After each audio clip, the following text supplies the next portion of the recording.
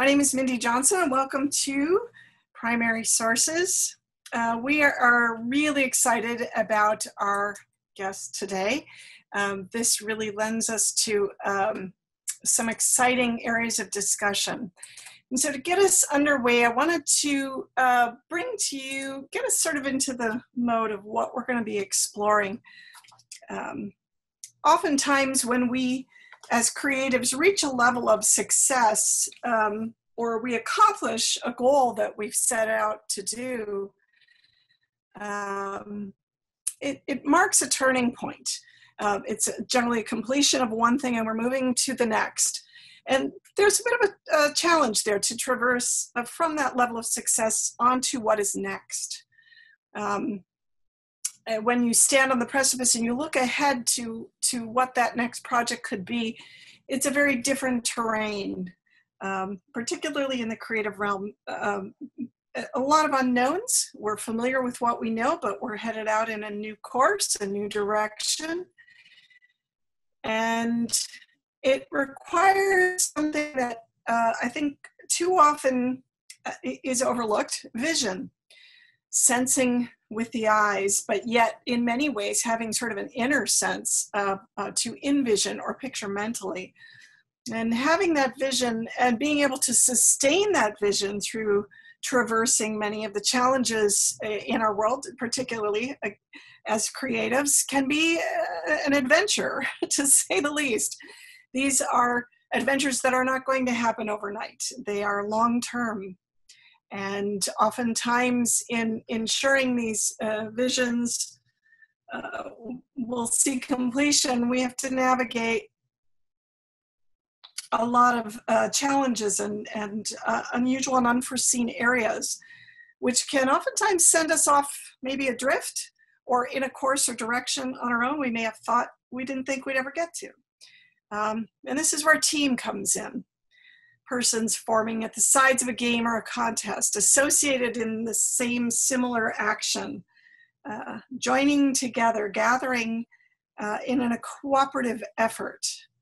And if you can get someone who comes along with you on that vision, the load gets easier, the course gets a little more traversable, and soon the numbers grow. And it is that team effort that gets us to reach the heights and the accomplishments that we're looking, the vision leads us to, and finally reaching that mountaintop again. That it would be an easier course, but more often than not, it's not. And our guest today knows a lot about this. We are so excited to have Sergio Pablos with us, a director, screenwriter, and animator within the animation industry. Beginning his career as an animator at Walt Disney Animation Studios, working on these great classic films as a Goofy movie, Hunchback of Notre Dame, Hercules, Treasure Planet, Tarzan, Annie Award nomination for his character designs and supervising animation on some of the great characters from these films. Following his time at Disney, he went on to found SPA Studios. There he and his team of artists have worked with industry-leading clients, winning animation director for Asterix and the Vikings, and animation supervisor for Nocturna.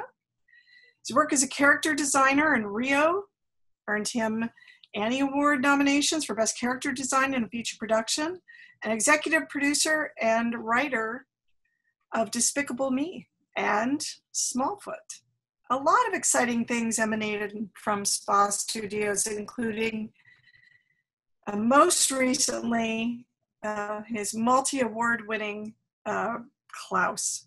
As writer, producer, and director, nominated for an Academy Award for Best Picture on this film, and winning multiple awards: Best Animated Feature for the Annies, Best Director in a Feature Production, Best Storyboarding in a Feature Production, winning BAFTAs, and more recent awards as well, all across the board. An exciting, extraordinary accomplishment. So it is my great pleasure to welcome today Sergio Pablos, a gentleman, a visionary, a creative, who understands these challenges in seeing a vision all the way through to its completion. So thank you for being here, Sergio. Thank you for having me. Great pleasure. Welcome. Although coming to us from Spain, yes? That's right. And hopefully in the evening. So we welcome our wide time frame differences here. And thanks everybody for joining. We see a lot of great activity on the chat board. So we're going to get underway with some questions, but we will jump in and get to your chat questions along the way. So Sergio, let's start as a creative and primarily as a writer. Let's start with the writing process. You have shaped some of the most impactful films of late within our collective consciousness. And that all begins with an idea, a germ of an idea. How do you find, where are you getting inspiration for your ideas? And then what process do you take in sort of formulating, brewing them, seeing how they're taking shape? They come from different places. Usually, there's always like a kernel of inspiration, which could be just an image or a feeling or a character. And then you go from there and you find out, is there a story here, right? And sometimes that never really gels. Like there's always at any given time, maybe 10 or 12 concepts floating around my head that may never gel into anything. They're just like, it would be interesting to do something with that. In the case of Despicable Me, it was I wanted to do the idea of if you like at the end of a Bond film, after the big climax and the island base has blown up and the hero has won, what if we go home with the villain instead and see what happens next, right? So there was always that idea of what would happen then. But until the idea for the three little girls and the message of fatherhood came along, it was only that. It was only when those things happened that I said, okay, there's a story there, and I can go and actually write something up and develop something. But many of these ideas just stay just as loose concepts and never gel. And but every now and then something happens, and then there's a torrent. The moment you have that key, there's a torrent of creativity that goes along with it. Like, oh, let me all these things that come together immediately, and all the possibilities, And oftentimes you just know that there's a good story in there somewhere, and it's up to you to go dig it out. But you're very aware that your own limitations may very well prevent you from finding that. So it's a bit of a gamble sometimes. Do you keep like an idea journal or files or sketches that just get to a point and then you set them aside and bring them back? No, usually it stays in my head until that clicks. And when it clicks, then I can start sketching, and sketching helps me visualize, but not before that usually.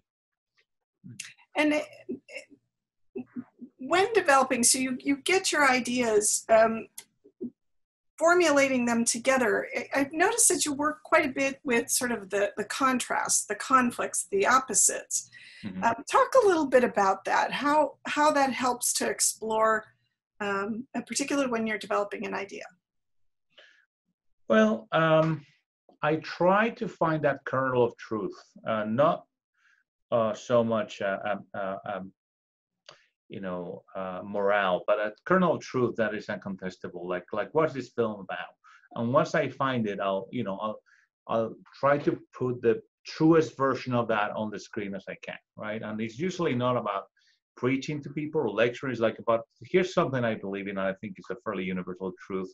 How can we express that in a poetic way through filmmaking, right? And in the case of Klaus, it was a true act of goodwill always sparks another, and that was, to me, the translation to what the Christmas spirit is. So if we can actually take that and make it into that feeling of a Christmas spirit, then we can tell this story. And then that may be where I would go, okay, I want to make this point as clear as possible. That's where I will pull on the extremes as much as I can and say, I'd rather have, if I'm going to have a guy who learns to be altruistic, at the end of this film, let me make him a egotistical jerk and go as far to the other side as I possibly can, even though I'm risking having the audience not liking too much in the beginning, but hopefully in doing so, they will root for him as he starts to change, you know? So, so I like to see how far I can stretch these concepts and see if,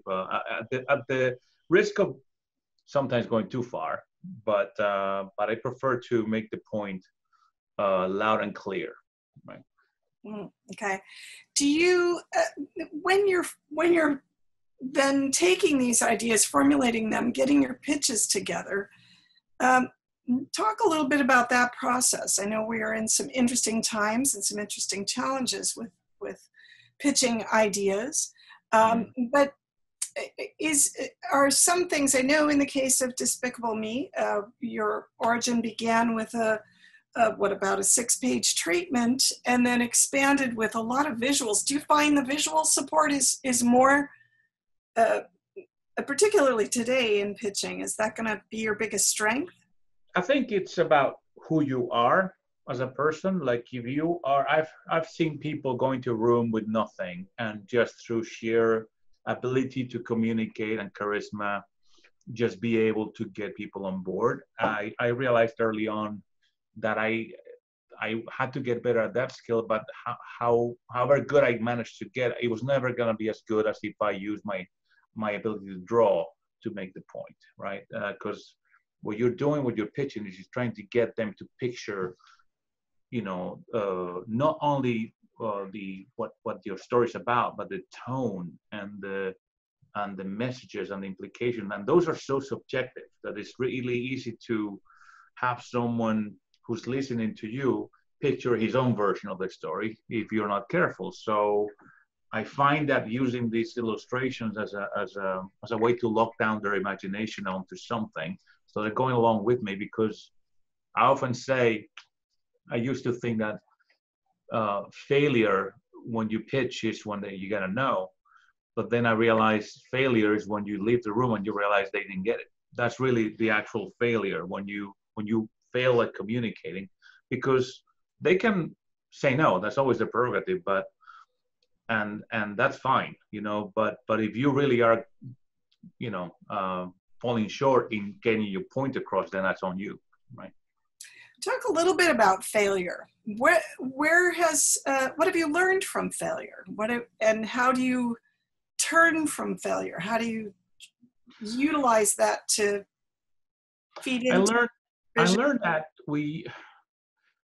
it's a bit of an obvious realization, but you cannot live with it. Like, we assume that if you're going to learn to ride a bicycle or skateboard, you're going to fall. That's part of it. You know, that's we all know we will fall. And, you know, when my kid gets a skateboard, I'm like, okay, get the bandages ready. That's gonna, you know, it's not, no one ever learns without falling out of those things. And that's fine. And we understand that. But for some reason in the schooling system, we punish failure. We don't, we kind of drive into our brains that, you know, getting something wrong is to be avoided at all costs. And then it's hard to remind you again, oh, the only way to learn is by learning from your mistakes. And so it was a bit of a realization for me when I started, you know, when I started pitching, I assumed I was going to fail. I assumed this, I'm not going to get this right at the first try. And I think that's a big part of, if you set yourself up for a long run, you know, like this is a new profession, I've never done this before, and it's going to take as long as my old profession took to get good at. So it's fine. Being okay with accepting that you will fail. And then if you take a risk, you know, like in my case, setting like a company and putting, putting all your effort behind something and knowing that it's just a 50-50 chance at best that you will succeed. And if you picture what will it look like if you do fail, and you go, well, it's not as bad, you know, it's fine, you know. So being okay with failing is okay. And embracing failure as a tool to learn anything you do is also okay, as long as you take something out of it. As long as you go, okay, what did I do? How did I get here? How can I adjust it? So a lot of my learning to getting better at pitching and selecting project was about that. Like, what did I do that I could do better next time? And yes, there are geological time periods, like you spend like a whole year on a project and you fail, and that seems like a lot of wasted time. But like everything, you get better and faster at it. So you got to be okay with it. Mhm.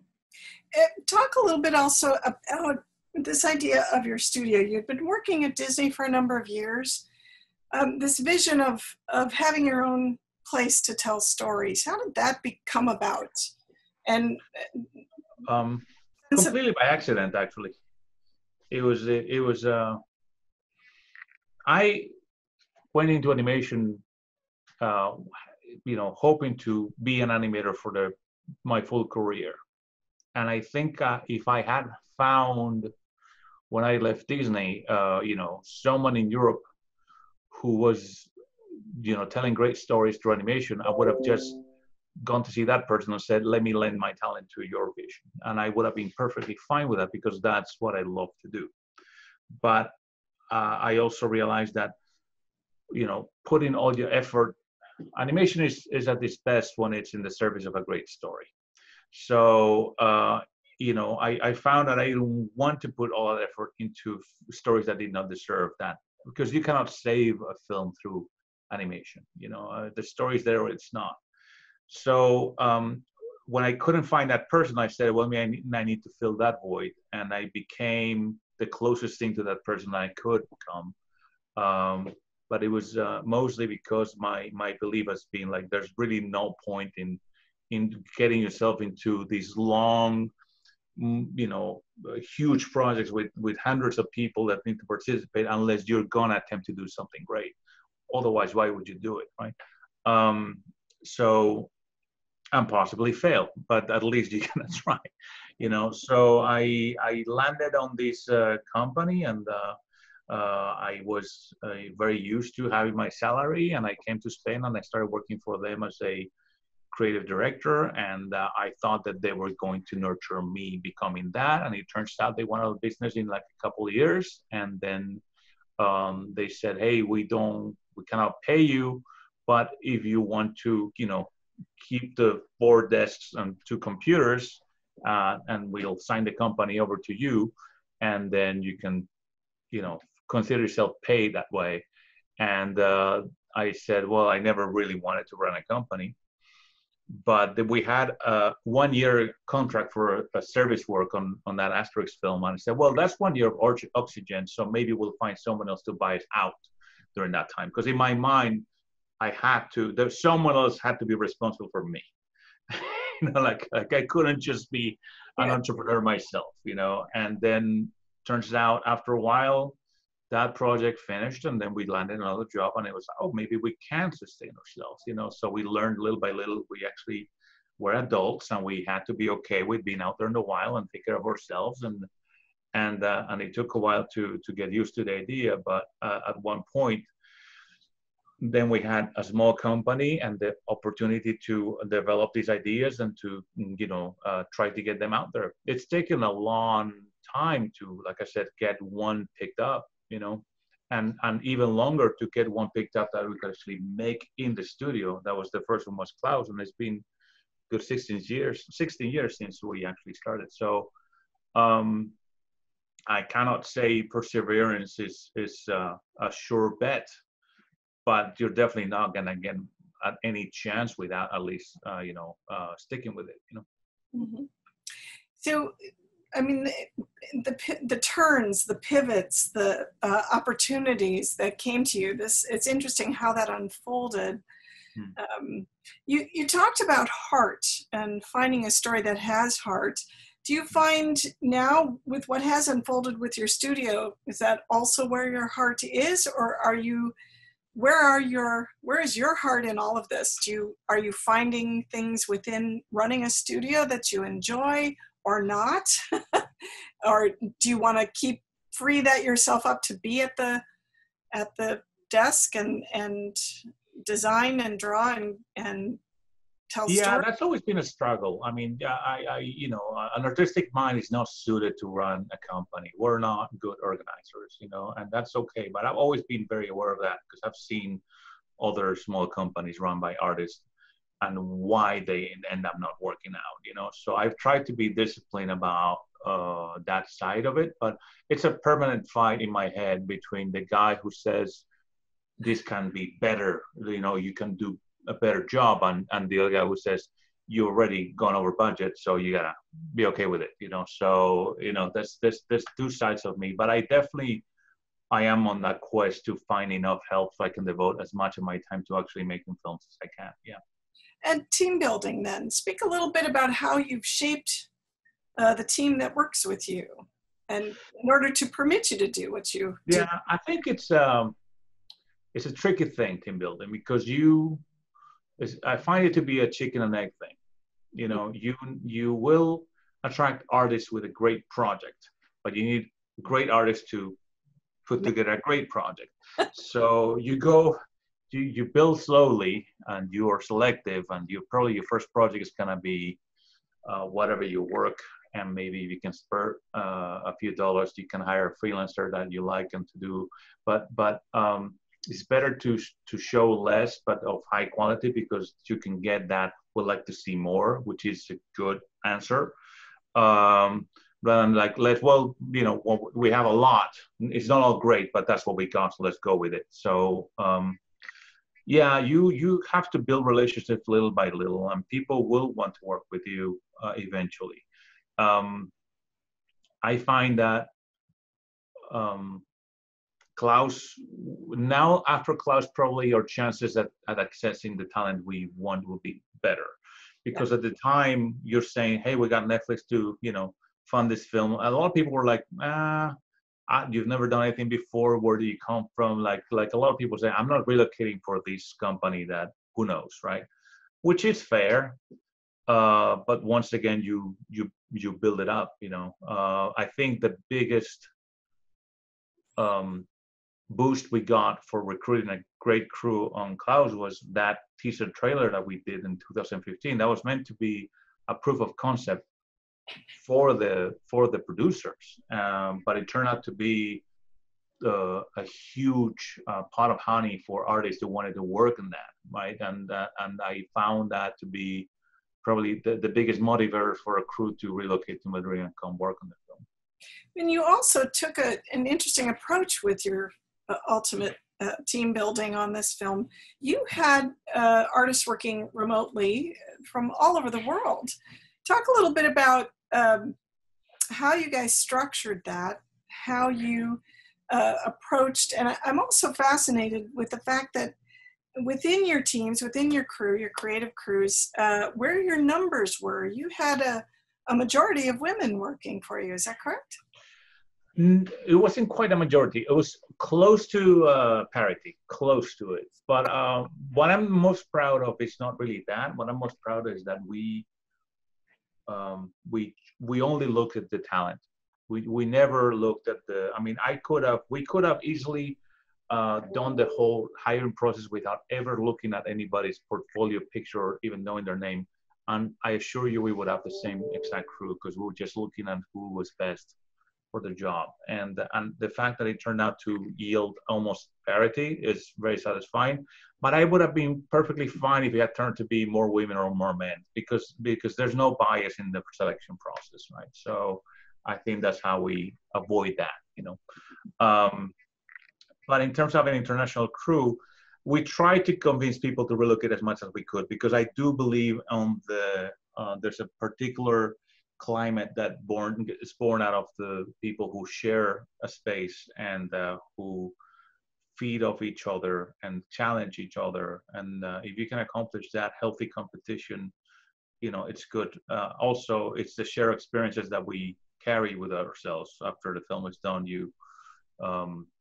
And I have long conversation with friends who are advocating the virtual studio, but I feel that I'm more comfortable working in a brick and mortar space with. Now, having said that, we do have people who we work with regularly and who are not working in-house. We try to fly them over every other month or so, at least for a week, so have some interaction.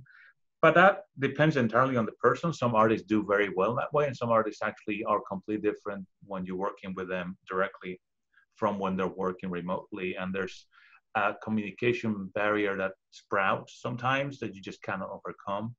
So we will always make exceptions and work with people remotely, but we will also always favor in-house crew because we believe in that. And communication, I would imagine, is key in keeping your vision on track. Talk a little bit about some of the things you do to ensure that your teams, your creative staff are continuing through with what your ultimate vision is, but then obviously bringing their talents to it. How do you juggle that? How do you ensure the course of that? I found that the way I understand storytelling and the way, because I was trained mostly in the US, it's kind of very different from what usually happens in Europe. So I'm investing as much effort as I can into retraining people here, because there's just a culture that I guess the iterative nature of animation, where you do several versions on a feature film until it becomes good, right? European talent is not very used to that. So they tend to let an auteur write his script, and whatever he says goes, and that's that.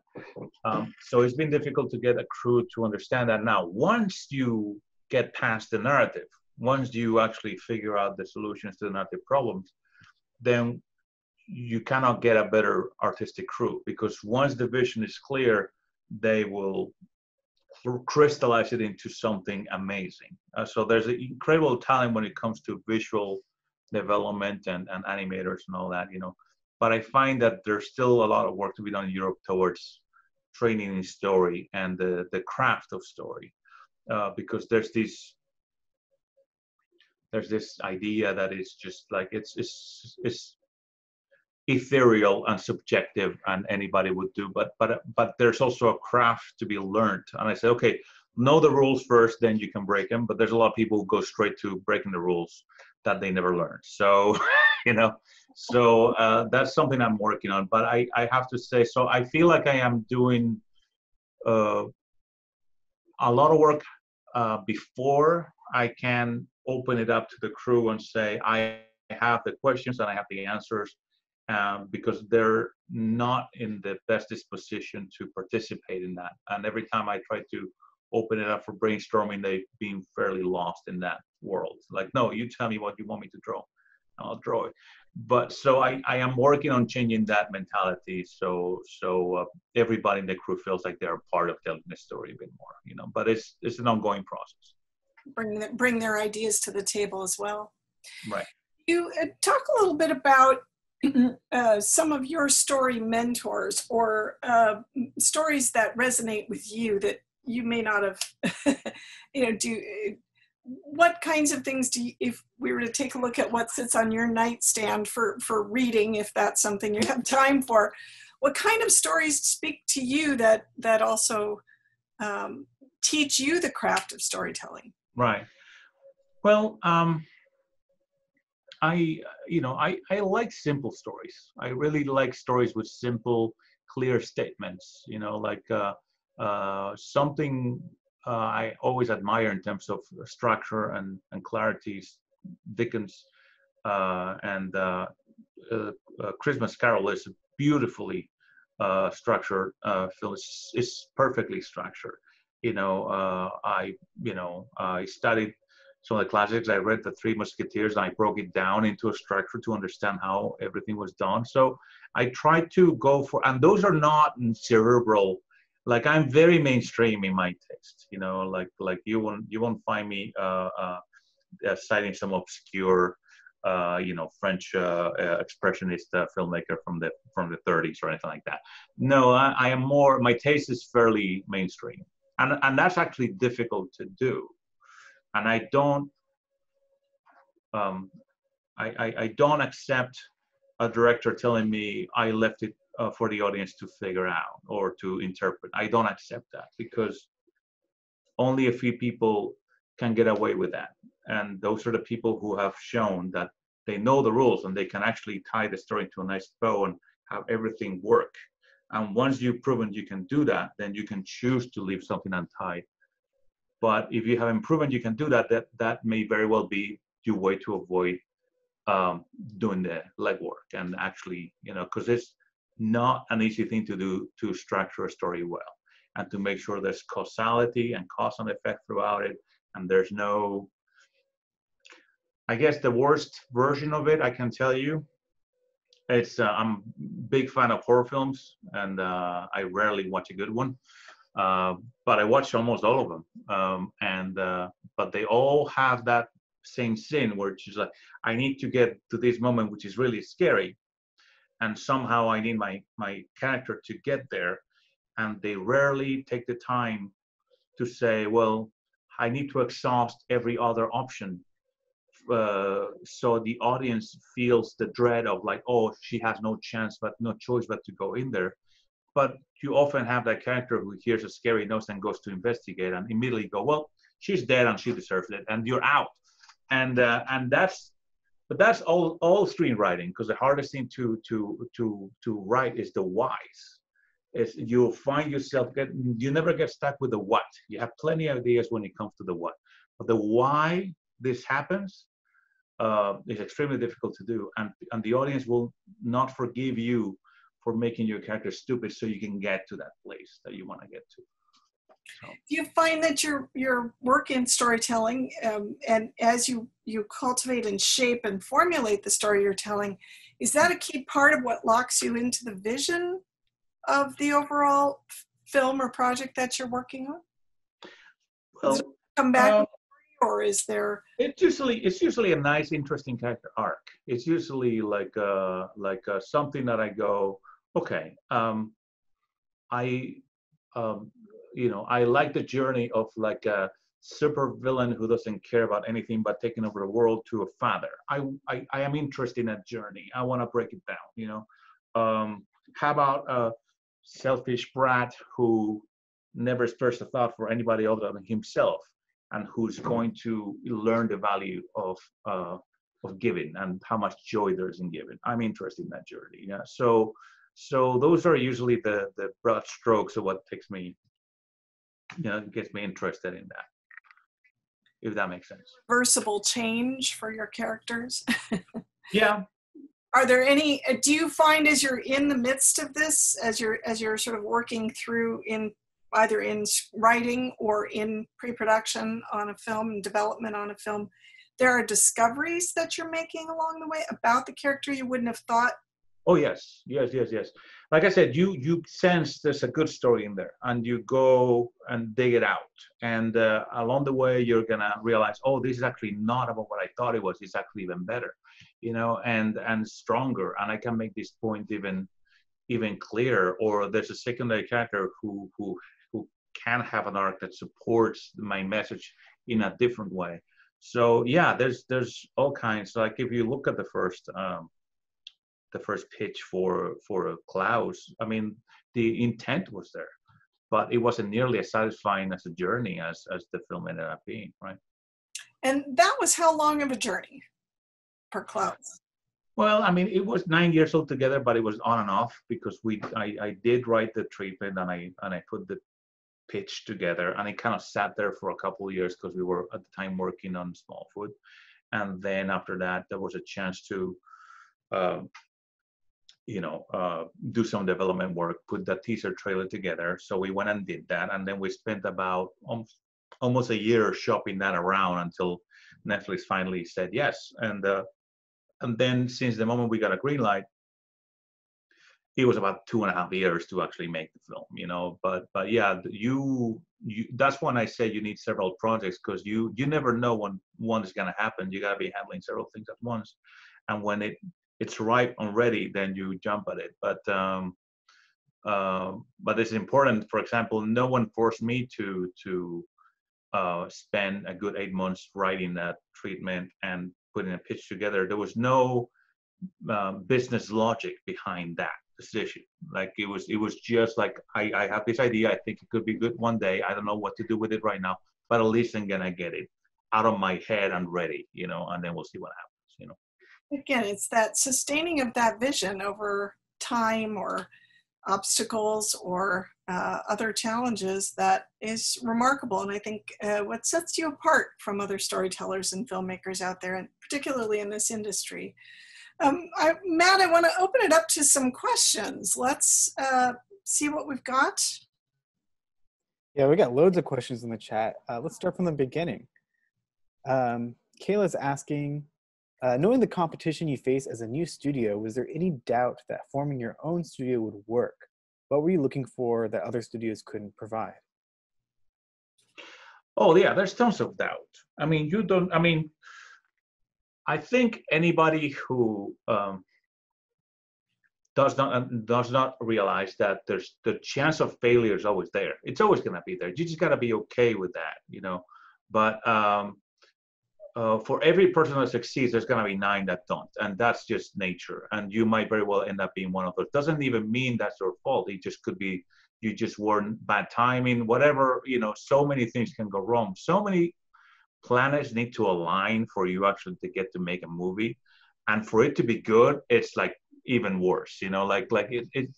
It's really about increasing your chances by sticking with it. But even then you may fail. Even then, and when you fail, it shouldn't be the end of it. It should just be like, what can I learn from this? So when I try again, I'm better prepared for it, right? So I never did this because I wanted to have a company. The company was always a means to an end. Like if I actually want to live in Spain, where I was raised and raise a family here, but I still want to make these meaningful films that take a lot of money and a lot of people to make. How do I make that happen? And that's when having a facility and learning to come up with good ideas and learn how to present them. So it was all towards the same goal of like, one day I'd like to make a film at my own studio and hopefully a good one. So you make those decisions along the way. One interesting thing is that you will have temptations along the way that will derail you from your goal. You will have, because we sustain ourselves through service work. So you will get a job, and most of the money you make on that job goes to just sustaining the operation, and then you maybe scrounge out 10% of it and you spend a couple months developing an idea, and that's all you can afford to do, and that's fine. But you do that long enough, and whenever a big job presents itself, like at one point there was a big project, big TV show, huge budget, and we could have said yes and basically sustained ourselves for 10 years and made a killing, but that would have meant very likely we would not get to make Klaus. And at the point, we didn't have a yes for Klaus. We didn't even have a company that wanted it. So it took guts to say, even though I have no plan B, I know this takes us away from our vision, so we're gonna stick with it and I'll hope for the best. But it's very easy to settle for the safe bet. Like, okay, that's easy money, and I'm gonna say no. It's actually not an easy thing to do, and there's no guarantee when you make the decision that you're not delusional. You might very well be delusional. So all I say is, you just try to stay sane and analyze the situation and make the best decision you can with the data you have at the time, and never beat yourself up over making the wrong choice, because that's what you knew at the time. So that's what you had to decide. Sometimes it doesn't always turn out to be the wrong choice. I mean, look at where we got with Klaus. It sounds like you made the right choice there. No, I mean, look, we're not complaining. It worked out for us. But like I said, this is not like the first attempt. Obviously, we battled. There's a lot of heartache and doubt and times where we had to fall down and gather the strength to stand up again. I mean, I think probably the closest time we've come to giving up was when I left Smallfoot. Smallfoot was a project that I developed. The film that ended up has nothing to do with the vision that I had for the film. I lasted about 2 years trying to find a way to get order to support my vision. It wasn't happening. There were other people with a completely different idea of what the film needed to be. I ended up jumping out and saying, look, I cannot be the person you used to destroy my own film. So good luck to you. And that's when I could have very easily said, I've tried enough times. I've seen my film get away from me so many times by now. Now it had been Smallfoot and Despicable Me, even though Despicable Me turned out to be a good film, but I didn't get to make it. Somebody else did. So you're thinking, am I missing the writing on the wall? Should I just say, okay, I've tried, I came close, but it's not meant to be. And it was only because that's when the funds to develop Klaus into a teaser trailer and to explore, they were lined up at that moment. I said, let me dive into that before I do something rash, like shutting the place down and see what happens, But I came pretty close to saying, okay, maybe I need to, be like some of my friends who are doing very well being freelance artists themselves, and they don't need to sustain a facility and a crew and take on all that responsibility, and I would very much like to be one of those guys who draws for a living again. So I mean, there's gonna be temptations like that, Well, but the team you build around you, I think, is a strong one there to support you to be able to do that. Knowing where your strengths are and then keeping yourself grounded in that. Matt, let's field a couple more questions. I want to make sure we get our viewers' questions answered. Yeah, we have one from Beth here who's asking, how do you get the motivation to keep working, especially in the face of challenging in working in 2D animation? Well, that's more of a that's fueled by. I don't mistake this for revenge. What I'm going to say is not revenge. It's not about I've been mistreated, so I'm looking to get back at the people. No, it's not that. It's that all the reasons that I was given at the time for why all the studios abandoned 2D animation, I just did not agree with. I am sorry, but I was all these decisions were about based on things that I just didn't believe to be true. People don't want to watch 2D animation anymore. It's really? Do you know that for a fact? Or do they not want to watch this 2D animation we've been giving them lately, which is extremely repetitive and archaic and nostalgic? You for a fact that if you try something different, you wouldn't have a chance to get people interested again, 2D is more expensive. No, it's not. That's something that I don't know who decided that. I think it's logic. They stopped doing 2D, so it must be more expensive because technology brings cheaper solutions usually. Well, that's not the case here. 3D is way more expensive, I mean, it depends on when you set the bar for quality. If you set the bar for quality really high, then 2D is much more cost effective than 3D. If you're going for a low quality bar, you can fool the eye easier with 3D than you can with 2D. It's true if you're doing low quality TV shows that you're better off doing 3D because you can do more. But when you're talking about high-end quality, I just don't. I mean, the studios know it to be different. The studios will call us when they needed something cheaper. Like we did a Christmas, no, what was it? Halloween special of the Smurfs, the 3D movie, and they wanted they didn't want to spend the money to do a 3D Halloween special. So one of the characters bumped his head and he had a dream in 2D animation for the duration of the rest. Why? Because it's cheaper, so that I didn't agree with either. And the advantages of 3D, and I don't believe that more realistic is better. I just don't believe that. I think realism is great for special effects. It can be great for offering a believable experience in video games or virtual reality. That's great. When you're talking about storytelling, if your story is better supported by realism, great. Is live action an option then? Because that's the logical option, right? And you have no idea how many projects I reject when I running through my own tests, and my own test is determined to decide if this movie deserves to be made and in what medium. And oftentimes the project will land into this needs to be live action. That's the best version of it, and then it goes into a drawer that I have where projects just sit there unless I one day decide to do live action, But I will not force a project to be something that it doesn't want to be.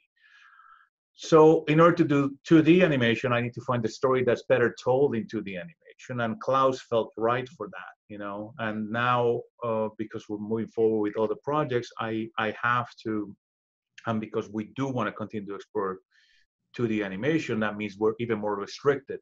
So there's even more ideas that I have to discard because they are not better told through 2D animation.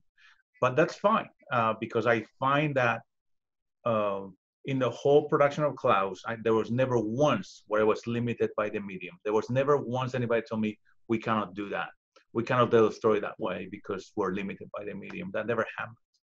So I feel just like there's strongholds for stop motion even today, there should be strongholds for 2D animation, and I feel like we're better suited to be one of those ourselves. And not to say we're gonna bring back to the status it was before, but I think someone needs to keep advancing that art form, and we want to continue doing that. But I like that you've also utilized technology to expand, to sort of push the capabilities of within 2D animation. Talk a little bit about that. Well, what's the point in making a movie we already made? Like, what is the point in that? So if this huge endeavor that's going to take hundreds of people, and because we're so afraid of risk, and because we're so afraid of going into the unknown, we're not even going to give it a try. The moment we open ourselves to exploring immediately we were discovering things that we didn't think that would be possible, and they were, just because we allowed ourselves to be open to that possibility. And also, we cater to the story. It's always like, what does this story need for it to be the best version it can be? And even on the next projects, the same things that we learned on Klaus will not apply exactly, because there are different stories with different tones and different genres, and they will need for us to continue to be open to developing other ways of doing things, because we're pursuing the emotional experience we want to give our audience. That's the end goal. Storytelling is emotion. So if I feel that I cannot convey the right emotion through 2D animation, I'll abandon the project or I'll switch to a different medium. But I will not disservice the story and the emotional journey that it should serve. All right, that makes resonant sense. Matt, next questions. Okay, I know you've already touched on this a little bit, but Law from the chat says that they run their own small commercial animation shop, and is wondering if you'd talk about the business side of running a studio, and if you have any advice on how to get clients for animated commercials or explainer videos. We never done explainer videos. We've done commercials occasionally. We tended to gravitate towards feature work if we could get it, because of the commercial, the nature of being a commercial studio prevents you from venturing into other things, because it's such day-to-day. You gotta stay up. You gotta fight for clients. You gotta beat someone else to the punch. You gotta bid lower. You gotta it's a very cutthroat business. So we found that we didn't have a vocation to do commercials ourselves, and we were better off saying, let me see if I can get 20 minutes from that film, and that's 9 months of work. And in 9 months, I can spare a little bit of time to do other things other than just. But if I have to deliver this commercial in 6 weeks, then that's all I'm doing. So if your ambition is to break out of the commercial business, I would advise trying to find longer formats if you can. Quality is best, and once again, risk is something we are trying to avoid. But if you do a short film or your own makeup commercial, your own like made up commercial, just something to showcase your ability as a creative and how that sets you apart from other people, how you have a particular sensibility, that will be what attracts people to you. If you have the same reel that everybody has, then you're gonna be fighting with this in the same conditions. So I will say that's about it. Like I said, I never intended to remain a service studio. This was a temporary thing. I'm not sure if the question is geared towards how do I break out of this or how do I make that successful? Because those are two different answers entirely. Does that make sense? Mm-hmm. Next question, Matt. We have a question from Sylvester who asks, how do you win trust from your teammates and help them excel at what they do best, but still guide the team to the direction of your vision? I think that they see someone who's entirely devoted to this and who's willing to sacrifice. You know, they've seen me spend every last dime, you know, on you know, something with the hope that it will become something else. They've seen me work late hours. They've seen me sacrifice and slave over it because I believe that there's something behind it, and they by now have seen the fruits that can yield, you know, like if you actually stick to it, you know. But they also know how rigorous I am and how demanding I am with myself and the projects we do. There's nothing in my mind sadder than an artist who's working below his or her ability. There's just something really sad about that. The artistic mindset should be about like, okay, I know how to do all that, but let me see what else I can learn that I don't know how to do yet. So it should be a continuous strive for knowledge and for ability and for discovery. And that's why you can never rest easy. I mean, how easy would it have been for us to say to Netflix, we are ready to do Klaus 2? We would be right in the easy life right now. It would be so easy. It would suck. I promise you that. But we would have had an easy ride out of it, you know. But who wants that, you know? So we are once again in uncharted territory doing something that no one probably would dare to do. And it's scary, and that fear is actually what fuels us to try and strive. And we found that instead of avoiding the fear, we need to embrace it, you know. No easy task, but I think that's what sets you apart from many. We have a terrific question I was noticing here. Andrew asks about, what do you do if you're approaching a deadline for a project, storyboards or pitches or anything like that, but you're stuck or starting to doubt or to second guess your own ideas? Any tips, thoughts? I find that, you guys seen Shakespeare in Love? There was this character played by what's his name? Jeffrey Rush, who's the old the guy who's been in theater all his life, and then he has this recurrent gag where like he always says, you know, this whole catastrophes are happening. We are missing our main actor, and he said it'll be all right. You know, it's like, how do you know? It always is.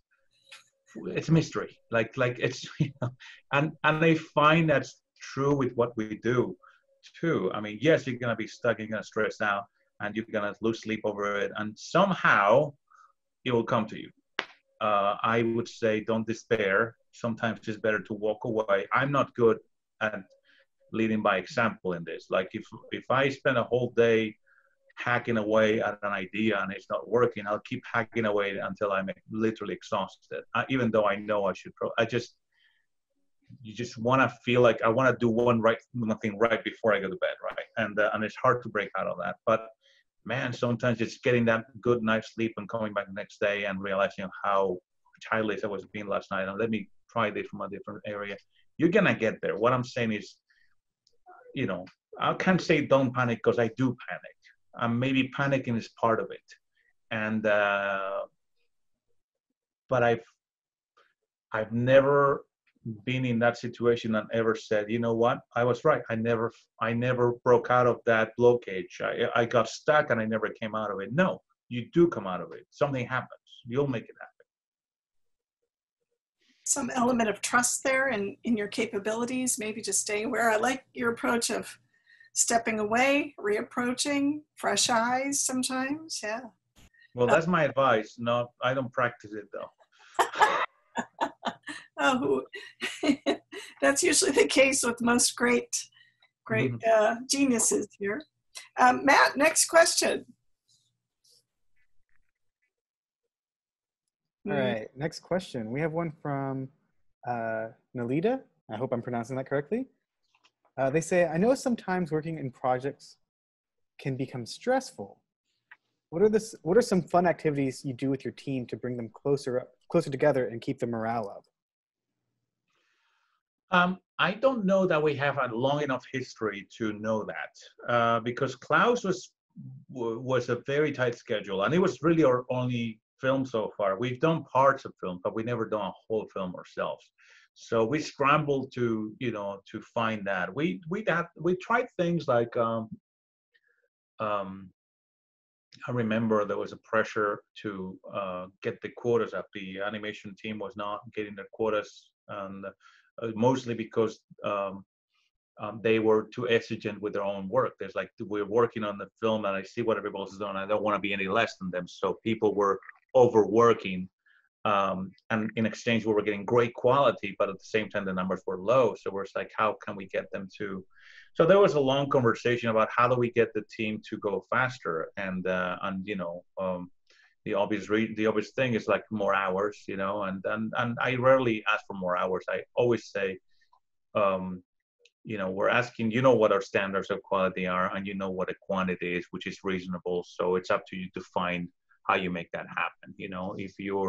If you're putting too much pressure on yourself, then you're responsible for that extra time. If we're putting that pressure, then we're responsible for that time. So it's let's keep it simple. But the conversation was about how do we make it go faster. And I, at one point, said, we are talking about all the things that will incentivize speed, and we're not spending enough effort into incentivizing the quality and being grateful for the quality we're getting. So I think this is the wrong approach. So I said we need incentives in both areas. So for each department, we asked the supervisors what would be the right incentive. Turns out for animation, it was we had the shot of the month, where we would select the best shot that we thought was produced every month, and then they would vote who they thought the winner is, and the winner would get a sketch from me, and we would have like a happy hour, and they deliver the present and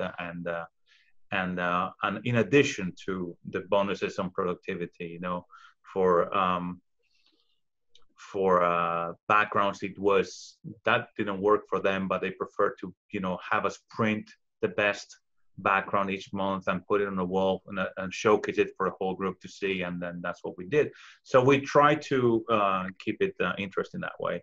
We didn't really have a lot of time to spend in outings, team building, because we were against the clock, the whole time. So that's still left to be built upon in the future.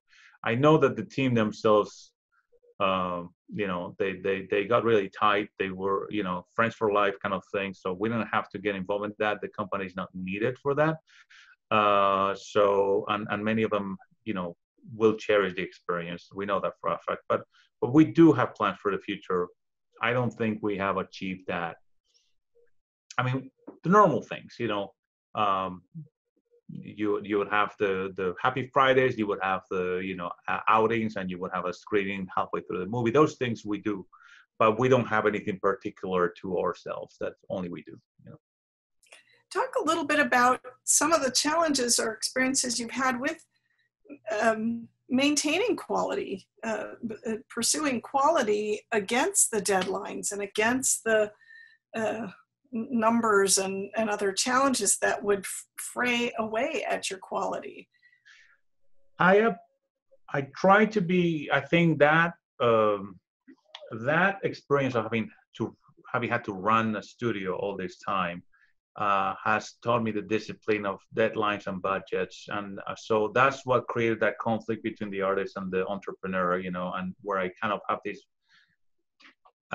I would like to say balance, but it's really more of a battle. I give myself hard deadlines. There's always that this part is not working and someone needs to come up with a good idea to fix it. And I've asked everybody around me, and none of the ideas that they give me seem to work. So it's up to me to figure it out. And I will, if I can, do that. But I will always be very conscious that there's a deadline. And on that date, the best solution we have, even if it's not the least bad one, that's the one that goes. Even though I know that the following day I'll have a better one. And I have to be very strict with myself that way. So if that's the best solution, that's the best we have. Oftentimes, like I said before, you get unstuck in the last minute and you figure it out and something happens, right? Yeah. But I would not, I felt we were going to have to compromise quality a lot more as things came along, and we never had to, and we were fortunate that way, but we were ready to do so if we had to, because not delivering is never an option, right? Right. I used to joke with my crew that come the deadline where we're going to deliver 90 minutes of something. You know, let's see what it is. But therein is the mystery, right? Yeah. Well, there are days, there are times. You know, you talked a bit about these challenges and sort of sustaining yourself through that. Do you... the team that you surround yourself with, you go to them for advice, for thoughts. I mean, others beyond who are maybe outside of the project that you seek input? Yeah, I do. Like I said, I have trouble finding support on the narrative side internally. There's good friends that I will pitch to and run ideas by. And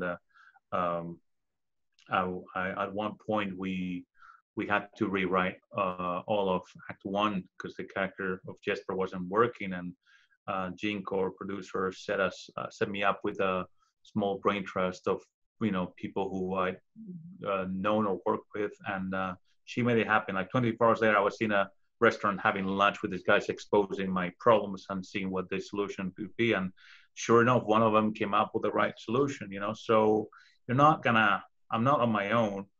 But I am still looking for that ideal partner that I can have in-house, so that's still something that hopefully will happen for the next time around, Otherwise, it seems like it's a high risk. If all the narrative solutions need to come from the same place, should I get sick or something, that puts too much strain on it. And also, I cherish the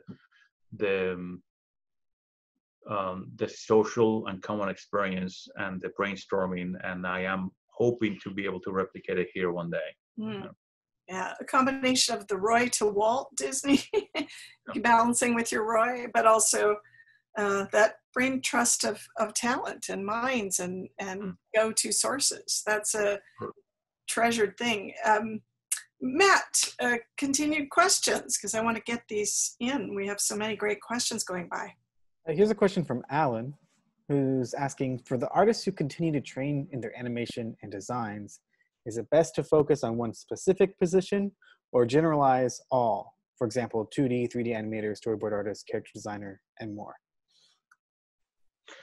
Well, my advice is, I know very few people that can do all of that. I think it's great to do a short film because it allows you to be in touch with the whole process of it, even if it's like a 30-second thing, but it's good to know all those things, But I would advise you to not be only good at one thing, but not only try to be good at 7, because that's just too difficult, I would say a great start would be try to be very good at something in pre-production and something in production, right? Try to be very good at either character design or storyboarding or visual development, for example, and also good at background painting or animation, may that be 2D or 3D animation or something, but knowing something in both pre-production and production means you'll likely be employed all the time, because you never know what kind of work there's going to come. And if you work in a small company that doesn't have the luxury of having continuous production, if you are an expert in something, that means, okay, so you're an animator, but at the end of the film, I only have pre-production work until we do the next one, so I have to let you go. So it's very hard for you to stick with the same company if that's something you wish to do. So I would start with 2 disciplines and then build up from there. And you can get pretty good at 4 or 5 of them, but I'm not sure that should be your goal. I think if you're good at a couple or 3 things, but really good at those, you're fine. I always say, had I stuck with character design, I'd be better today. But all the hours that I didn't put into it because I was doing other things means I'm not as good as I could have been. And that's a shame. But you choose your path, and it's a matter of how many hours you put into something. You gotta get better at it. You yourself are kind of a one-man band in the areas you've worked in, and certainly in building the studio.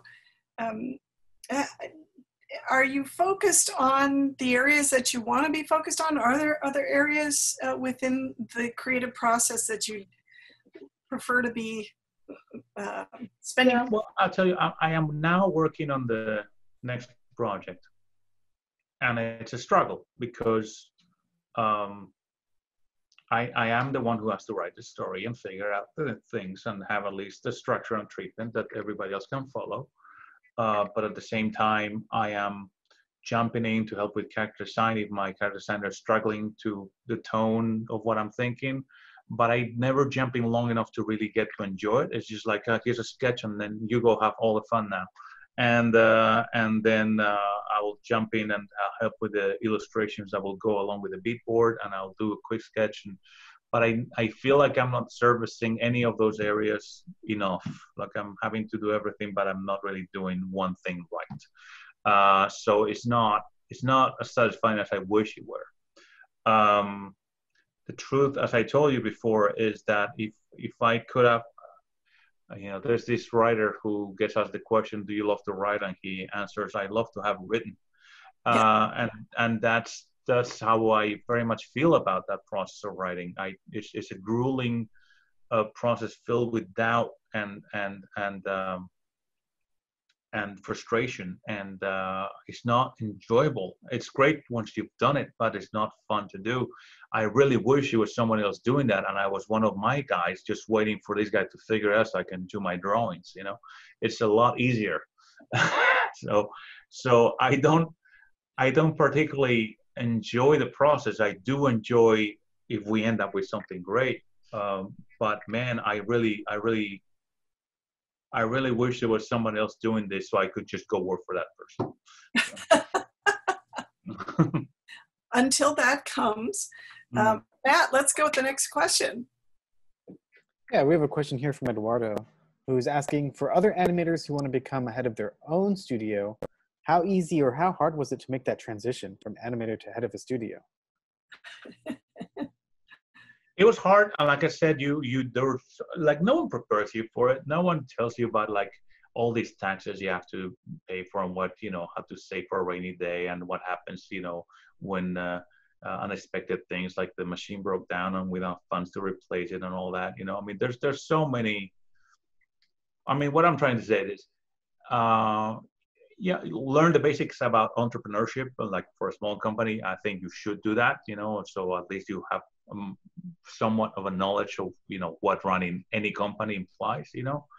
But then the rest of it and the nature of a studio and the nature of your studio will be different from mine, and you're gonna have to learn through trial and error and be okay with that. If you're one of those people who doesn't want to learn the business side of things and you see an opportunity for a partnership with someone who does, I'm not saying partnership always good, like most of them don't work, but if you find the right person who actually thrives on the business side of things and allows you the time to focus on the creative side of it, I would encourage that. But in my experience, good partnerships usually are born naturally, like people who already are friends and fit well. Is you don't put an ad for a partner. Don't ever do that. That's not gonna work. And be prepared for the long haul. Correct. It's not a short-term Yeah. process.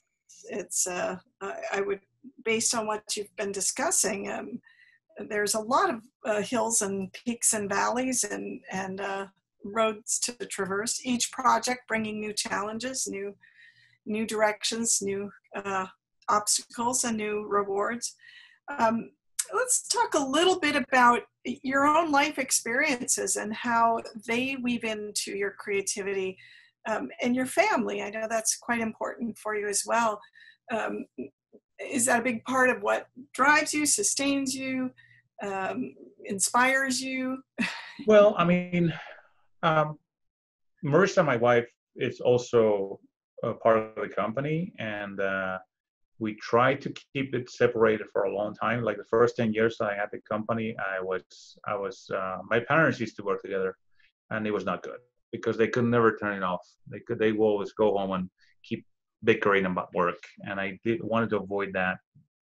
And then one day I just couldn't afford to avoid it because she's a very capable person with experience and an MBA and all that. And I was really drowning in my own company. So I'd come help me out. And then once she did, I could not ever, let that not be there because it was such a relief, And then she's more business minded than I am. So, but we found ways to keep it separated where she's like handling, like most days we don't see each other until we get home. It's so it's fine. And we have 2 kids, and I mean, I am not one of those guys who tell stories about his own experience, right? Like that. I do want my kids to enjoy what I do, but I'm not one of those people who will test my ideas with my kids and whatever they say, because every kid is different. And one of the worst things that I've experienced is when you have that one executive who will test the film you're working on with their kids, and whatever their bratty kid said, you actually have to do now, even though they're maybe just like they were just gassy that night. I mean, you don't know, it's so random, and I will not impose that on my own projects. Like I would like to know what my kids think of it, but some films that I do are probably not meant for them, and they may hate them, and that's fine. But the funny thing is, my little one is now 9, and he was born just about when we started working on this story. So as far as he knows, since he's actually known what I do for a living, we've been working on Klaus. So if you asked him last year, what does Dad do for a living? He will say Klaus. He does Klaus. That's what he knew, right? And then when we told him we finished the film, he was like, what are we gonna do? Like, like he actually thought like that meant we had no job all of a sudden, right? So that's how long these things take, But I'm not saying I do try to keep them separated, but I don't think that my home life and my work life are one and a single one. They're separated things. Mm-hmm. And a big part, I would imagine, of what sustains you through the challenges at the work. Yeah, I mean, look, it would have been so much easier to just stay in California. When I left Disney, it would have been easier. I was a respected artist. I could have easily, kept getting work. Rates were higher. We could have raised a family there. The whole point of this was like I was raised in Spain. I want to my kids to be close to their grandparents and all that. So we decided that. But at the same time, I want to, be able to make big movies, and that's like there's no precedent for it. There's like nobody's gonna say, oh, just like that guy. No, there's not that guy. You're trying this for the first time, and you're likely gonna fail. But giving up or failing and having to move my family back to LA was something I didn't want to do at the time. And I think that once they're old enough to actually have an identity, I think that's actually a good thing. But we didn't want to do that early. So the inspiration was trying to, give my family the life that they would deserve, regardless of what I wanted to do with my life, if that makes sense. Yeah. Well, and in the process of doing that, you've blazed a remarkable trail. And I think many of us can certainly find inspiration from it. And speaking of that, Matt, additional questions? Here's a question from Beth in the chat, who's wondering if, for feature, if the pipeline for 2D and 3D are pretty much the same, or how different are they? The 2D pipeline is different. It's simpler, usually. I'll tell you, the best way I can describe it is, it's a mindset. Someone who's devoted his or her life to getting good at drawing or painting, whenever a problem presents itself, the go-to solution for people who are wired that way is paint it better, draw it better, right? That's and for those people, and I am one of those people, when there's a problem, the solution is within you. You can raise to the occasion, become better artists, and fix the problem, right? I did train myself in CGI. I did not make the decision to not work in CGI without understanding what I was giving up. So what I learned from it was that the problems were external to me. There's nothing I could do. If the rig didn't work, I had to call the rigger to fix it.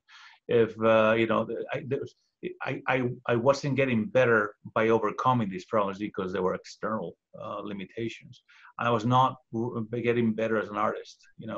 I feel very comfortable with that idea that if I want this to be good, I just have to become better at what I do.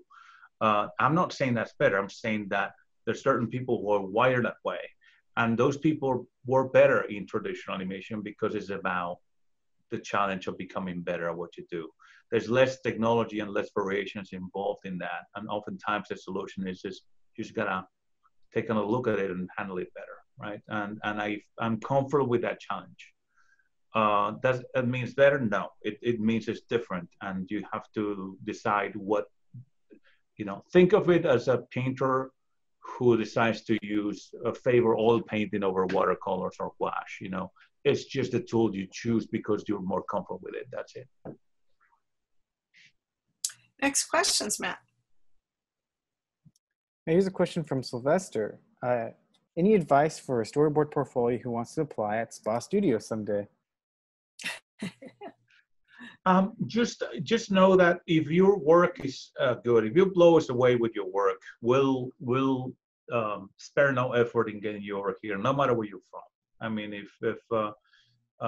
mean, timing is an issue. Like right now, we're not hiring animators because we're between projects. But when we were hiring for Klaus, like whoever sprouted, regardless of the level of experience and regardless of their nationality, I would just go to my producer and go, we need this person here, and it's like, well, how long it's going to take to get a visa for Cambodian citizens? Like, I don't care. It will believe you me, once this person's here, we're going to be glad we did, and every time it was the case. And so whatever you put in your portfolio,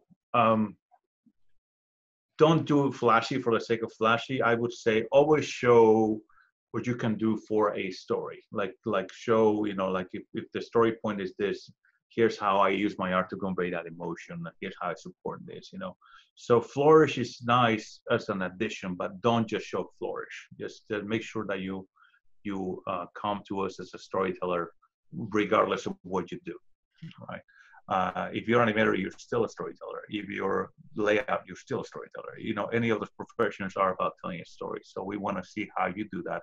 If you have particular style or strength, make sure you showcase it, and make sure you show only your best work. Volume is not what you're going for. Just if you show us a 30-second reel, but it's good, we'd like to say more. If you show us those 30 seconds of good work and you add a whole bunch of work that you're not so proud of, we may go, well, this guy's just consistent and let's better wait, right? So I don't know if that helps. Do you prefer to see material that is akin or in line with what you're currently working on, or do you want to see something completely different that expresses a direction you may not have No, look, whatever you choose, like even if it's a complete different style, but you're showing like, I know I'm talking about animation. There's many disciplines, but I mean, we've seen reels for storyboard. Storyboard is particularly tricky because you are as good as your ideas, and I am not easily impressed by your ability to do camera flyovers. That doesn't matter if you cannot tell a story. So story artists usually get a test from us because we actually want to see how you solve problems, and no matter how cute your sketches are, and sometimes they're gorgeous, if you cannot solve problems, then that's not going to help us do these things. So, but for animation, for example, I don't care if the reel that you're showing me shows a completely different style. It still shows your ability to draw and to animate and to perform. So I think no, we would not limit ourselves to something that looks just like what we're doing because it's hard enough to find talented people as it is. So why would we do that to ourselves? Yeah, good points. Matt, more questions? You've talked a lot about story and learning proper story structure. Beth from the chat wants to know if you would say that you're required to take screenplay writing courses before you work on writing your own works. It's not a requirement. I never taken a script writing course. I did take a story class. It was part of my training at CalArts. It was very basic. I think it's good to know, but there's so much information online right now that it's so much more than what I got at CalArts. What I got at CalArts was just the initiation of what a character arc is and just very basic stuff, which you can find easily online. I have learned. I'm not discouraging you from taking script writing classes either. I think if that's something that works for you, you should. What worked for me was when I first decided to get into storytelling. Up until that point, I had been mostly an animator and a character designer, so I never really had to deal with story. Other than the water cooler conversations that you have, I don't like that, I could have done better, that sort of thing, where everybody has a better story than the one you're working on. But that's cheap and easy to do, to criticize others without really getting your feet wet, so when I started, the first thing I did was let me go back and start looking at all the films I love and trying to understand why I love them and try to actually get conclusions and understand what works. Also, let me look at films I hate and let me understand why I hate them and why they don't work and why. And I actually find that it's a far more useful exercise to watch bad films.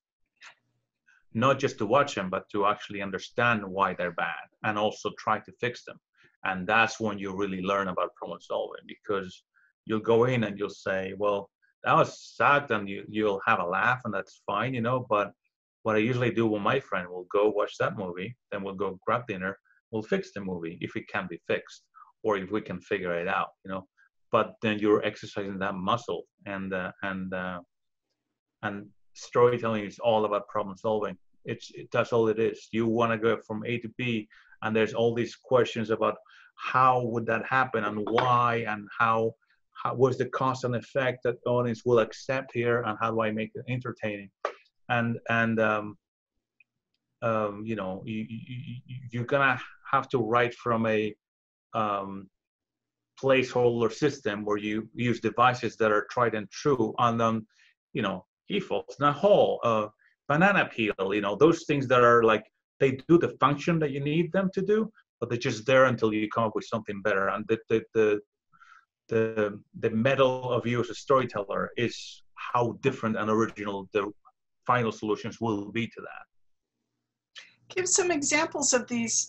We have plenty of bad examples, and I think that's a strong point to make about learning from them. But give us one or two examples of good stories that you've sought out that inspire you, filmmakers or storytellers.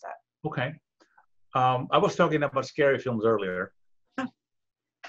I find that scary films are easy to use as examples because they exacerbate all these lessons. They're really the same thing, but to the extreme, right? But the same things plague other bad films.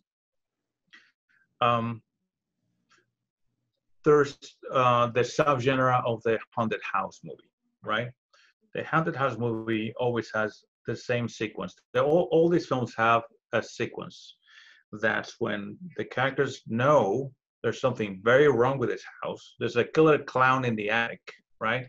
We know that. We now have all seen it, and we know there's something very wrong with this house. But the writer needs to give them a reason not to leave the house, because any sane person would just, Yeah. get the hell out of there, right? So, and almost every single writer fails at this because they resort to discussion about the mortgage. Like, we can live right now, not in this economy. Like, dude, killer clown.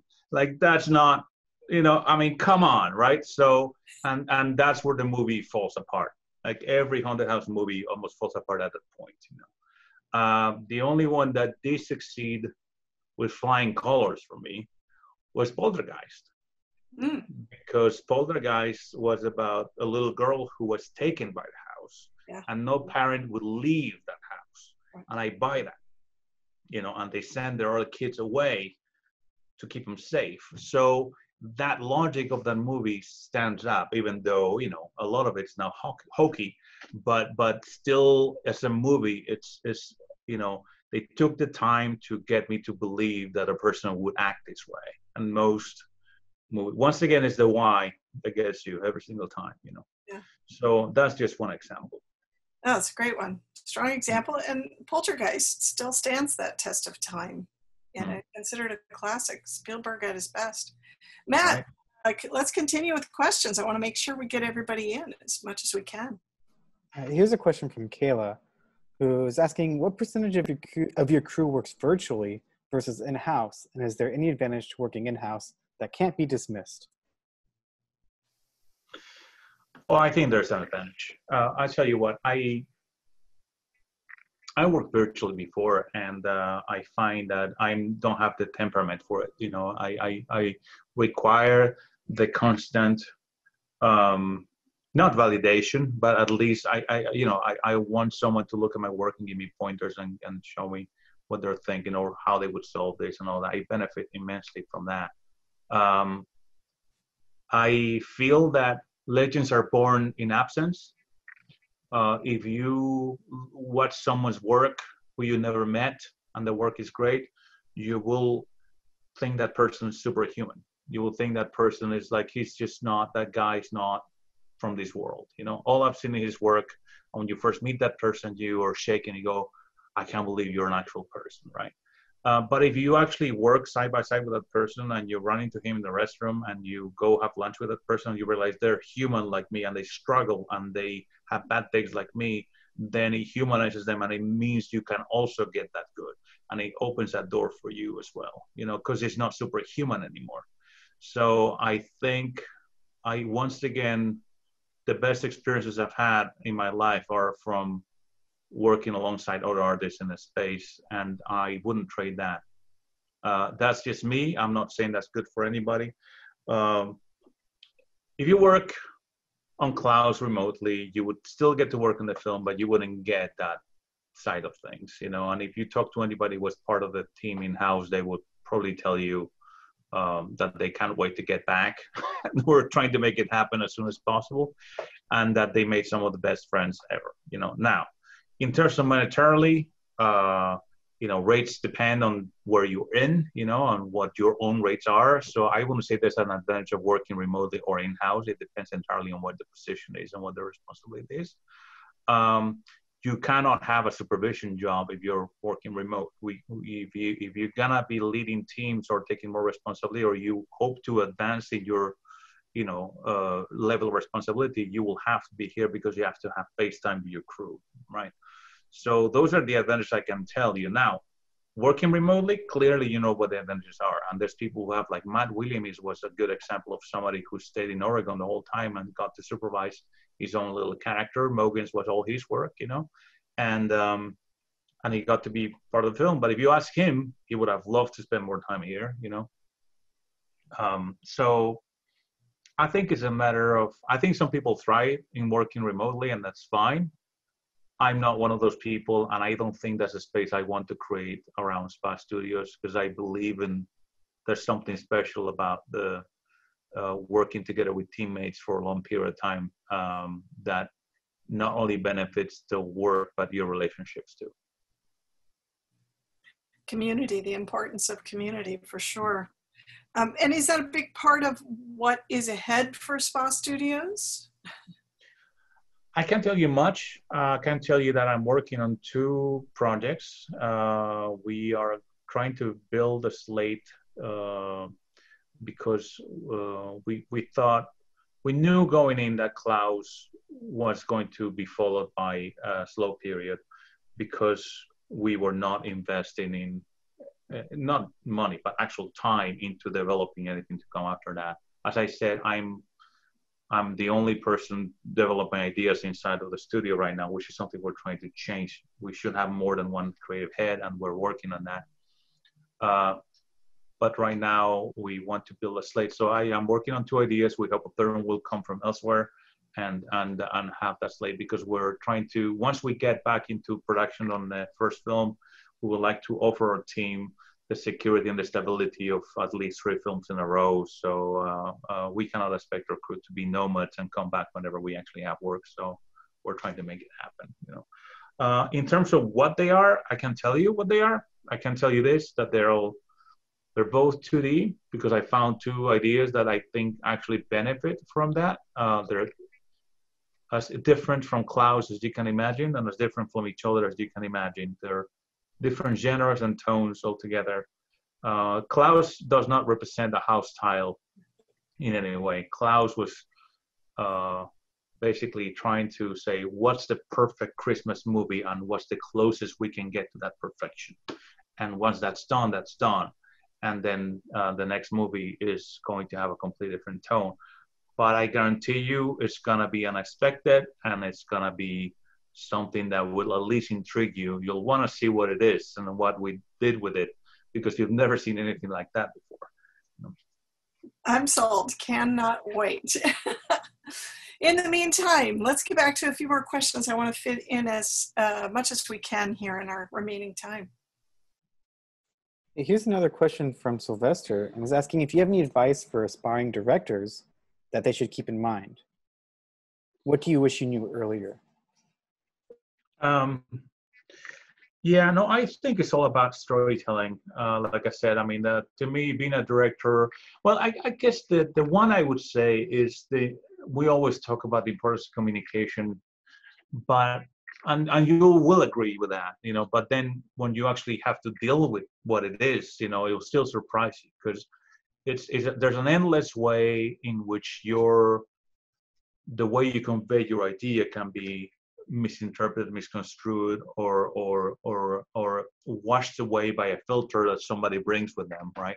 So it's been always shocking when I would brief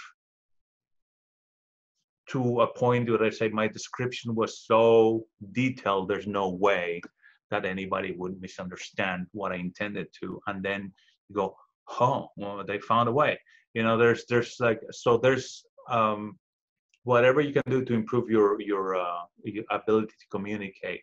And a lot of times it's not even about talking about describing what you want exactly, but like it's about giving like a picture you're eating an ice cream and this happens. That's what I want you to convey here. Like a lot of times it's more about subjectivity than it is about describing what it is, But yeah, you'll never fall short of running into communication problems. So I try to brush up on those skills as much as you can. Learn what works. If it's easier to do a sketch than it is to spend half an hour with somebody trying to describe it, that's good. And it goes both ways. You also have to carve out the time, and your schedule as a director is going to be extremely locked. You still got to carve out the time to get some feedback back. You want to hear ideas, and you want to hear what the audience will take away from the film. You can already predict by asking your crew. I've never seen a film that a crew hated working on that people loved, and neither the other way around. So listen. Great advice. Next question, Matt. Yeah, there's a question in the chat from Raven who's asking, you're talking about communication. How do you settle arguments within your studio? Arguments are usually, there's usually an emotional reason for arguments, and anger comes from a sense of injustice. Even the angriest people who would have a bad day and kick a few chairs and all that, you dig in and you feel that they feel like they've been mistreated and hurt. And so you take the time to listen to that, and sometimes, just look, there's people who are logical and there's people who are illogical. And when you run into people who just not listen to reason, sometimes you just gotta, I've had to lay people off that didn't fit. That happens sometimes, in a crew of almost over 300 people, probably we laid off like 7 or 8 people. And I think that's a pretty good rate, because not everybody's gonna fit,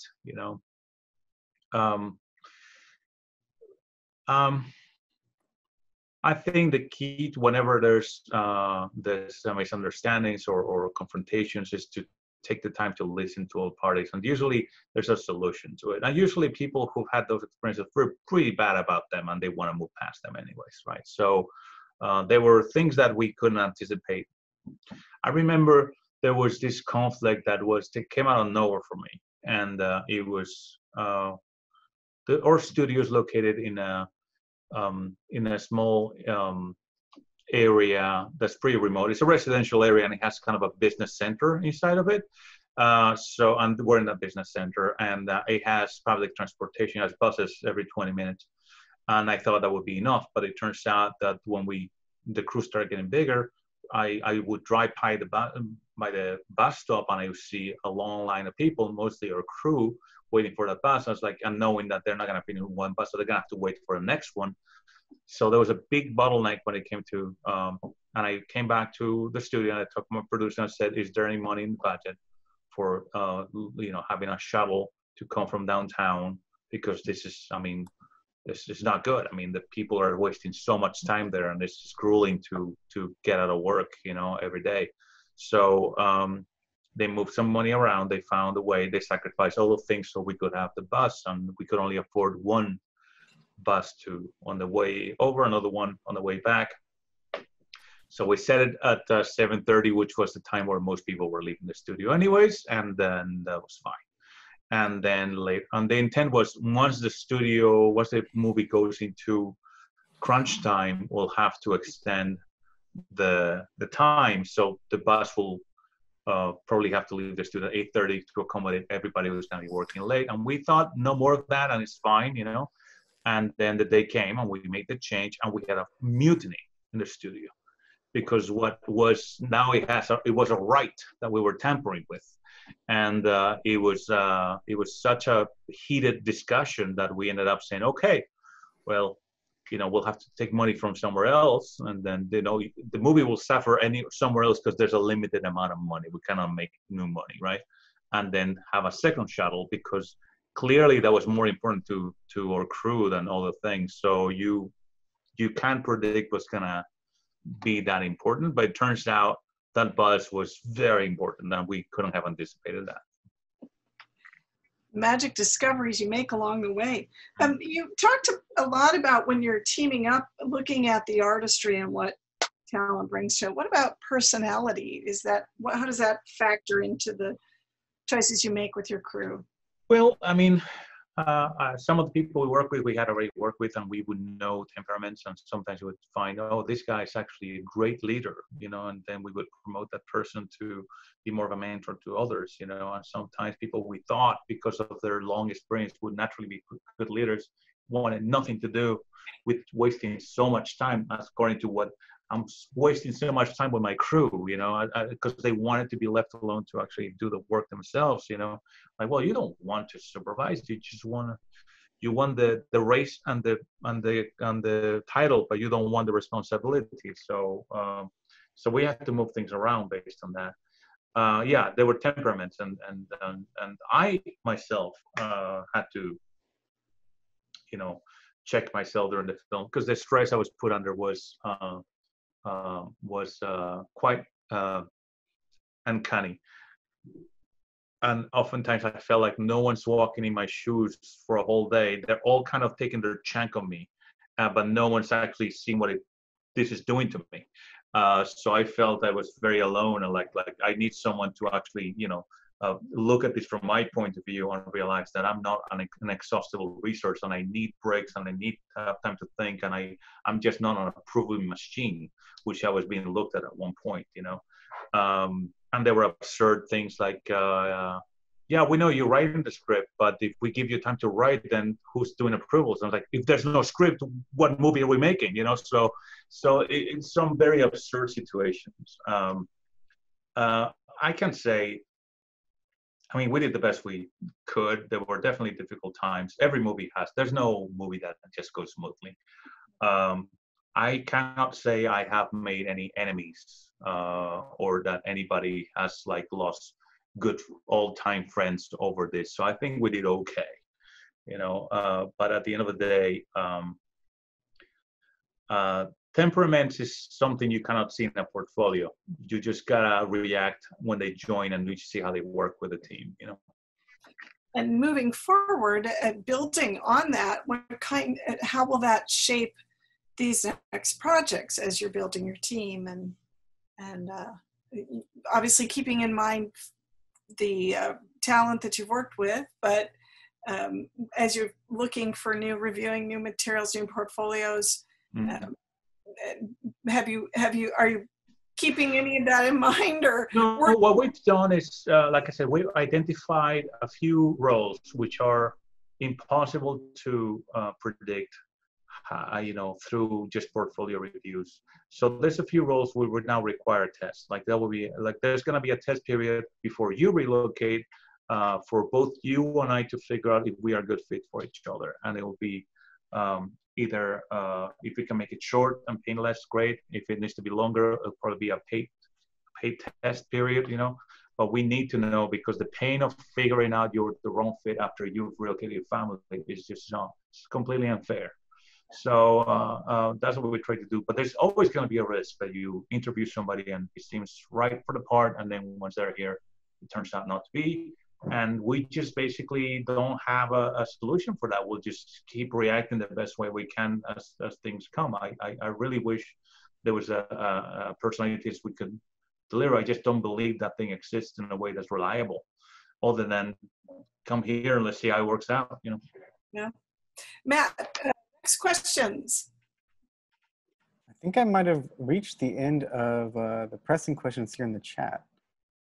Wow. But if I missed it, make sure to drop it again. Actually, there's a couple that I put in your Skype, Matt, at the bottom. There's this last one that I find interesting, actually. Yeah. How do you deal with artist anxiety and the imposter syndrome artists face while working in the studio? I usually do periodic, talks with the studio where I'll pitch the movie, and there will be several occasions in which I'll go, or I'll give a talk on a specific subject, like acting for animators, or like storytelling and all that. So, and whenever that happens, I usually make sure to drive that point home, that you're amongst your own kind right now, and that you're always going to be feeling that way. And I feel that way. And I remember Glenn Gillen telling me he felt that this is the day where they'll find out I'm a fraud. Everybody has that. So to make sure that they understand that we're all going to be struggling, and we all like the moment you bring it out into the open and everybody knows, okay, everybody's dealing with that, it usually tends to go away. And anxiety, we all have it, and I think that's what being an artist is. So I don't think you need to fight it to exterminate it completely. I think you need to manage it. That makes sense? Mm-hmm. Oh, great response. As an artist, what do you do to keep yourself rejuvenated, to keep yourself fresh, to walk into the room each day with fresh eyes in what you're going to be doing? Service the world. I think the trick is to always look at it from the point of view of the audience. You've seen this 100 times, but picture yourself as someone who's just walking into the room and seeing this for the first time. And it takes training because you need to kind of wipe your memory and like, if I were just walking in, how would I respond to this? We, people who, put together projects, the biggest danger is that we all love with our own choices. We'll fall in love with our own choices, right? So you will create the project that you would love to watch. And the question is, if we all love our projects and there's bad films, clearly a big part of us are, delusional. So how do I know I'm not one of those? How do I know I'm not one of those delusional people? So you have to be very rigorous about that. You have to really look at your own work, with fresh eyes. And that's the key, because if you're able to do that and you actually come in tomorrow and take a look at it again, you realize we're on the right track. This is working. There's something here. If I were watching this for the first time, I'd be engaged. And the same if you are not, but at least you know what's not working. So even when we're working on a pitch right now, it includes a beat board, and we are crafting this as an experience for the person who's going to get the pitch. So I will say we need something here so people, get this. It's a bit lighter and it's not so dark. So we, even now with a pitch, is still an audience and it's still a story, and we still need to give them the right experience, right? So it's that ability to place yourself in the eyes and shoes, as you said, of your audience, knowing your audience, having an understanding of why they're there, right? All of these things. Hey, Mindy, I have a question. This is Tina. And there's just a few minutes left. There was this viral video that went around showing you and your team in your studio waiting for the Academy Award announcement. And I'm wondering, I'd love to hear just a little bit about that, how that felt for you, and after that long journey that you've just talked about. Well, first of all, I should say that I went into that room saying, please don't shoot this. Why would we want to record a disappointment and have it for the future, right? So I actually was not too optimistic that day that we might actually get a nomination. I felt that, for sure, and we were not even thinking logically. Like if we were thinking, there's people that go, well, it goes alphabetically. So, like my producer told me later, well, she knew immediately because they didn't nominate Frozen, so they went past F, so that meant we had a chance. And we immediately, after hearing I Lost My Body was nominated, we thought, well, there was one slot for an independent, which is taken, so that means we're out. And that's why it caught us by surprise, when they said Klaus. We were not expecting it. We didn't do it for the awards, but man, it was nice. It was definitely because it seemed like an impossible thing. It seemed like the kind of thing every filmmaker dreams of, but it's not going to happen to you, right? And you don't know, you lose the ability to judge your own film. You've seen it so many times. You don't really know. If you feel you've done everything right, and you could still be delusional. Okay, so I know the film is entertaining, but entertaining doesn't mean good or great. It just means it holds up, and to get validated that way meant a lot. So yeah, you can see us getting totally emotional because we were not expecting that. Beautiful, thank you. Yeah, and a tremendous mountaintop to have achieved after that extensive climb. So when you turn your sights to your next projects, what will you take with you? What will you leave at the mountaintop? I don't look at this as a climb. To me, not every project is like an extension of the last one. Like every film should be a unique experience, and we are taking a step back and saying, okay, we did that. There's nothing of it that I want to take to the next project. That's a closed loop, and that movie should be its own experience, and that's what it is, And then let's create a completely different experience for other people, which means by letting go of things I've learned, that means I have to learn new things that I don't know yet, and that's fine, I mean, you do get better with the craft, obviously, because you're dealing with it time and time again. But if the next film felt that it came from the same studio, I'd be disappointed. You know. Well, Or even from the same director. Like I really feel someone needs to be saying animated films is not a genre, and every film that comes out doesn't have to be a family comedy, and that's where we started with a family comedy, which hopefully was a bit more sophisticated than things that you're used to. But we are now going to see what else can we do without ever stepping into that territory of being auteur for the sake of being an auteur. Like I still want these films to be widely engaging and popular, but we don't have to play in the same playground every time. I think it's perhaps safe to say that coming from, if it's a film you're involved with, we can expect, the only expectation we can have is the unexpected, which is, I think, the best expectation. That's great. Thank you, Sergio, for such an engaging time together with you. We are huge fans, obviously, and cannot wait to see what is next. Any final wrap-up questions or thoughts from Tina and Matt? I just want to say thank you so much. This was incredible. And the chat is going crazy. You guys are amazing. Thank you so much for making time.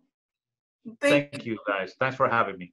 Sergio, thank you. And thank you, everyone who joined in. Please share links and excitement. This will be edited in time, and we'll have it available for you to go back at CTN to reference, because so many great gems of wisdom here, Sergio. Thank you. For more information, we've got a terrific lineup taking shape each week, Tuesdays at this time. And these can be found at ctntickets.com. You'll find more information about me at Mindy Johnson Creative. Sergio, you can find out more about him. We have a whole robust area of bios and content, and definitely keep tuned to SPA Entertainment because there's some great stuff coming out. Looking forward to that. Stay tuned for more great primary sources. And Sergio, thank you for being one of our best. Appreciate it. Thank you. Take care.